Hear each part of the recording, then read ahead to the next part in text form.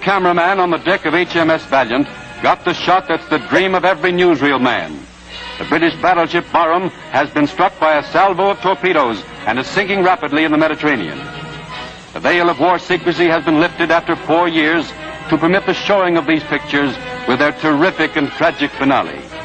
Men are scrambling desperately for safety as the big ship founders. The end of a 25-year career is at hand.